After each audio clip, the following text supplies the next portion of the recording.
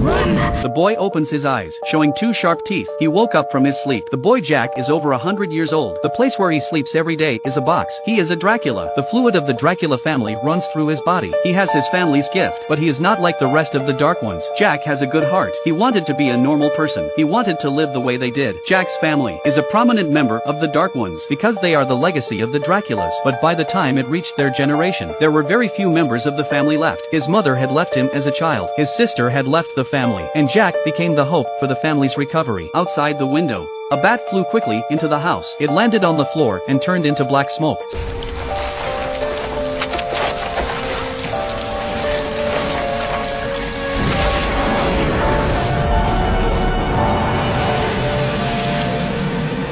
Slowly, a figure forms. He is Lord Carter of the Dracula family and Jack's father. He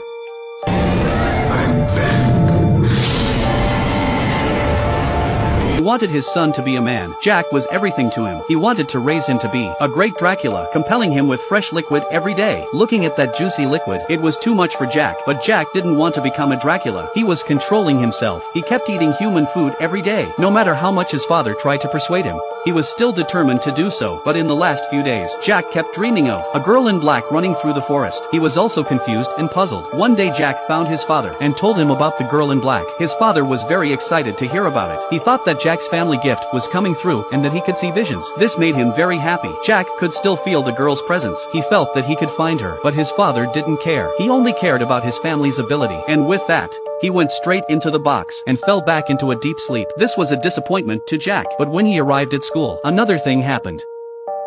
Thanks for watching, and please do not forget to subscribe and turn on notification bell to be notified anytime we upload new video.